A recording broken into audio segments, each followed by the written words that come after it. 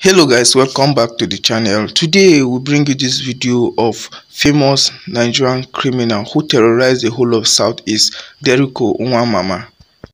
Stay tuned as we give you all the details about the notorious thief who held the whole of Igboland to a standstill, including how he was killed by the Bakassi boys. Meanwhile, as you watch the video, don't forget to subscribe to the channel, turn on post notification, like, share, and drop your comments in the comment section. Karma, they say, serves the best menu, and whatever a man sows in life, that he shall reap.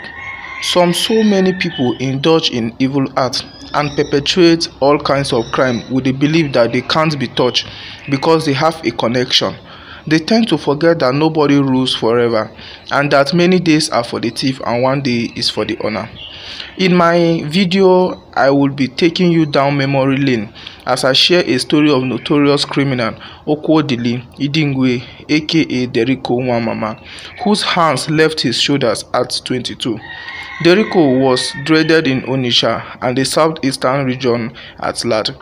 Derico at 22 emerged as the king of the underworld in southeast Nigeria, and he followed the footsteps of Lawrence Anini and Ishola Oyenusi. Derico Nwamama started his dirty dealing by picking money and trousers from the people's pockets in Onitsha.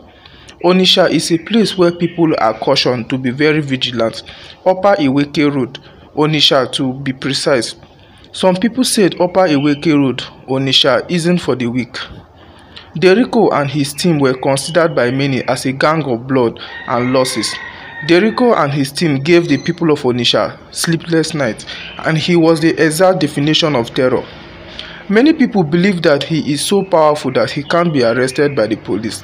Derico placed so much trust in the charms he got from native and witch doctors. He spared no one whom he came in contact with.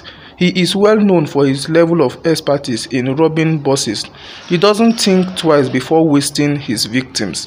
He wasted so many lives mercilessly. He operates like a man who doesn't believe in the word mercy. The fear of Derico Nwamama made the people of Anambra State call on their governor for help. The governor had no option than to invite the Bakassi boys, who also operate with mystic powers. Despite claims by Derico Nwamama that he is untouchable and invincible, he was apprehended on his way from Delta State to Anambra. Derico, in his confession after he was captured, claimed responsibility for Chechena's death. His courage and pride rose after he killed Chechena, who was then the kingpin. Derico also boasted that he had powerful politicians that would set him free. The Bible made it clear that the wages of sins are death. Derico Nwamama, despite claiming to be invisible and powerful, couldn't withstand the wrath of Bakassi boys. Immediately he finished his confession, he was beheaded and his lifeless body was chopped into pieces. He was set ablaze like a burnt offering to the gods. Now the lesson is, no matter the situation you find yourself in, don't indulge in criminal activities. Always remember that recession may affect the economy situation, workers' salary, but it can't affect the wages of sin. The wages of sin are still dead, and that will not change. Let's try our best to stay away from evil because whatsoever a man sows, he shall reap. So thank you guys for watching this video.